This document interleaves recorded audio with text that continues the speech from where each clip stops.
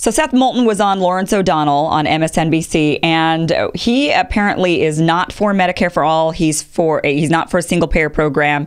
And Lawrence O'Donnell asked him about it, and this is what he had to say. And then we're going to go over why this is definitely what he has to say is a horrible idea, and it's a common idea, and it's something that we need to be able to combat. So I'm going to give you all of the ways that we will combat this horrible idea. Here it is. I'm the only candidate in this race who actually gets single-payer health care because I made a commitment to continue going to the VA when I was elected to Congress. I said, as long as my fellow vets are going there, I'm going to go there too, because we know it's a broken system. And I'll tell you, I've seen the good, the bad, and the ugly. There are some things the VA does well, like they negotiate prescription drug prices. Medicare could learn a lesson from that. Medicare doesn't do that. So VA prescription prices Medicare is are lower. prevented by law from doing Correct. that. Yeah. Correct. Would you change that law? Well, absolutely. But I would also not force Americans onto a government plan designed in 1963 if they don't want to give up their private health care plan. And why? Because I think competition is good. I think competition is good. So you'd open Medicare to people who want to use it? Exactly. This is exactly what President Obama called for in a public option. A public option that competes against private options. And you know what? If it competes them out of business, then so be it. But the point is competition brings down prices for everybody. And think about the U.S. Postal Service. I mean, does anyone, if the next president went to Congress and said, we are going to put UPS and FedEx out of business so they no longer compete with the U.S. postal system, is there any American who thinks that that would be good? That that would improve efficiency or lower prices? No, I mean, just in the same way that competition is good for delivering packages, competition is good for delivering healthcare. And I say that knowing what it's like to get single-payer healthcare, to sit in VA waiting rooms where people have literally died waiting to get care. The first time I got surgery at the VA, they sent me home with the wrong medications. So we got to do better than that. And I think that's what the American people want. Okay. First of all, the VA is not only single payer healthcare, but it's also socialized medicine. And nobody is talking about socialized medicine, not even Bernie Sanders, the person that everybody thinks is the biggest socialist in the race. Nobody is talking about socialized medicine. What that means is single payer means one entity is paying for all of the bills for a certain demographic of people. So what we're wanting in this country is for the government to take on that responsibility, essentially, and negotiate the drug prices, negotiate the service prices. And basically, everybody is in the same insurance pool, and the government is the one paying out the providers. That is single payer. Yes, the VA is also a single payer program in a way, but the VA also, on top of that single payer, provides all of the medical services. So the government is owning the hospitals, owning the clinics, paying the doctors, paying the nurses, paying the providers. That is very different than Medicare for all. Medicare does not operate like that. Medicare is a government insurance plan, but all of the hospitals and all of the doctors and all of the clinics are private. They run themselves. They are not run by the government. So first of all, Seth Moulton is wrong right then and there, out of the gate. The VA is a different system than what we are proposing. The majority of us are saying we just want the government to pay for the health care because they're going to pay less. They're going to do what they can to lower the prices. We're not saying we want to go to government doctors and hospitals. Secondly, on the surface, his argument sounds fine, right? When he says, the Postal Service, nobody wants to just go to the Postal Service to have packages delivered. We like to have the option of UPS and FedEx and all of that. Yes, that is true. We do like to have those options. So when he talks about competition, I think that resonates with a lot of people. A lot of people hear that and they think, yeah, I like competition. Competition makes things better. Here's the problem. Nobody really cares about the competition of the health insurance company. You don't care if you have a great insurance company, the person who files your paperwork. You're not sitting there thinking, wow, they filed that paperwork way faster than this other company filed the paperwork. No, you're looking for a great doctor. You want a great hospital. You want a great clinic. You want great care, not great insurance necessarily.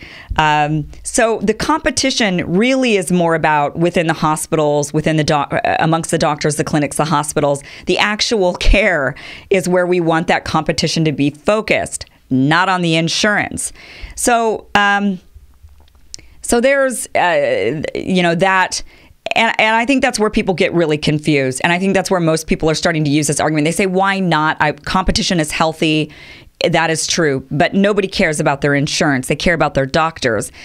So right now what we've got actually is you are very limited when you select an insurance plan, which many people don't even get to select their insurance plan. Their insurance is provided by their employer. So most people actually have very little choice, and there's very little competition going on. Your boss tells you which provider they're allowing you to, which insurance provider they're going to offer you as an employee. Then inside of that insurance provider, they tell you which doctors, hospitals, and clinics are in their network. So you don't have all the choice in the world. You actually get a very limited choice. When we have Medicare for All, actually all the choices open up. If every hospital, every doctor, every clinic is all going to accept the Medicare for All system, because that's the only system to accept, then you as a patient get to pick anybody. There is nowhere that's going to say, no, sorry, we don't accept your insurance.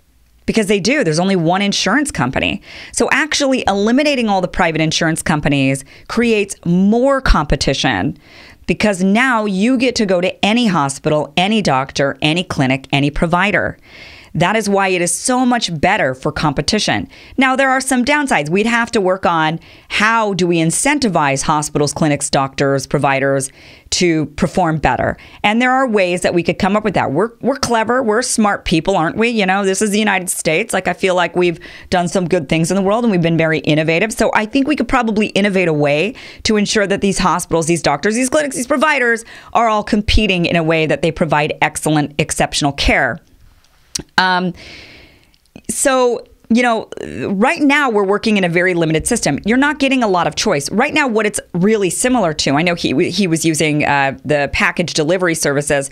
What you've got right now is when your employer says, look, you're going to get Blue Shield, Blue Cross, that's all you're getting from us. And then you call them up and they say, well, here's your list of providers and this is in network and you have to choose from this. This is like only being allowed to shop at one store, and that one store is only offering you a certain number of choices.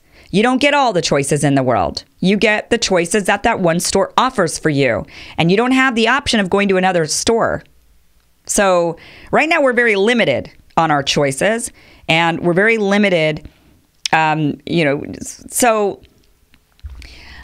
another point, and this is what a lot of the candidates who are not really for Medicare for All need to understand, is that if you continue to allow private insurance to compete in this market, at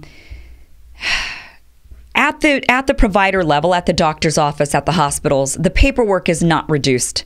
Now, all of a sudden, you know, they're still dealing with all of the insurance companies plus another one, right? They've got now an expanded Medicare system, plus they've got all of these various different insurance companies. So they're still dealing with the paperwork. Reducing that middleman and reducing that paperwork is essential to reducing medical costs. That's one of the aspects of reduction of that cost. Now, what do we do with all those employees? Well, many of the plans call for retraining these employees or early retirement for some of these employees, but also we're going to need more doctors. We're going to need more hospitals and more clinics because now everybody has the ability to get care rather than some people just going away and dying and becoming sick. We now would have a system where everybody could get care. That means we need more providers. So all of these people who are pushing paperwork on the insurance side could then maybe go and get a job at a clinic that's popping up because new ones will need to, and they can start working on the management side of those clinics or the paperwork side of the clinics. Because there, of course, would still be some paperwork, just not as much. So reducing the paperwork at the insurance level and at the provider level with all of the different insurance companies is essential to reduction of the cost.